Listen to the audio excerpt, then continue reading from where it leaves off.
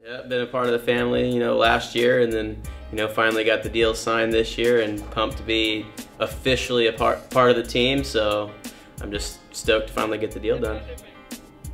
I kind of heard the rumor through Schweitzer, because he said he was helping out with the video for the Black Friday, and yeah, I was stoked to go out and try to get some footage out in Glamis. Some of the stuff that a lot of the free riders and even racers struggle with riding. It's just like one of those deals, you got to have just natural ability to go out and hit big jumps. So it's kind of cool to go out and get like lifestyle shots of those kind of free riding places. So I don't know, when it comes out, I'd like check it out and see how it goes.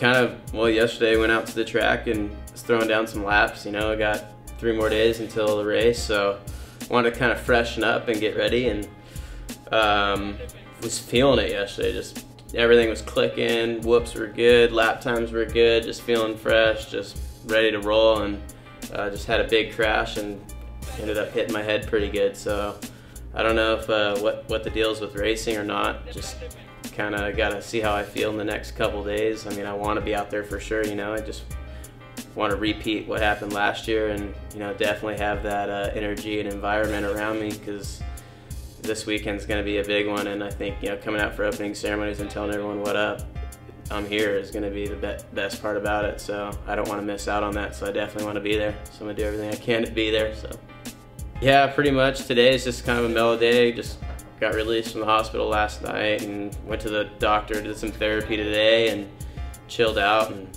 yeah, just cruising around, doing some shopping at Mulisha, just getting all dialed in. Got to run by Shoei, send him the lid that ended up smashing down yesterday, and get a new one. Yeah, make sure to check out my part in the Mulisha video on Black Friday.